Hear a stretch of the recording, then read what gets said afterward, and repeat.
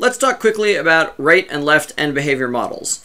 The examples we looked at in class, the end behavior was the same whether or not you were approaching infinity or negative infinity. So here was an example of that. You have some function like this, and if we want to know what's its behavior off to the right, we'll look at the limit as x approaches infinity. You can apply the limit laws that we talked about in class to split this into several pieces. This inner piece here, you can use the sandwich theorem if you want.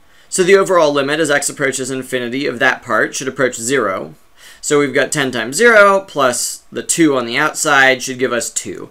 And that will be true also if we take the limit as x approaches negative infinity as well.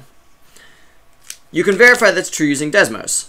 Here's what our function looks like, and as you can see, it seems like there's a horizontal asymptote there at y equals 2. The idea of a left and right end behavior model is that some functions have different end behavior depending on whether or not you're going left or right. So let's look at one of those. If we've got e to the negative x plus, which looks like this, plus sine x. All right, we'll zoom out. Actually, let's give ourselves two functions that it's made of. So if I zoom out, as you can see, the left end behavior of this function behaves a lot like e to the negative x.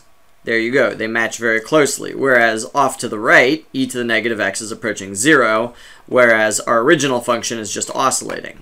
So we would say that e to the negative x is a great left end behavior model because it models the end behavior as x approaches negative infinity. All right, well, what about the right end behavior? It seems like just sine x very closely matches the right end behavior of our function because limit as x approaches infinity, they're very close to being the same. So that's the intuitive idea.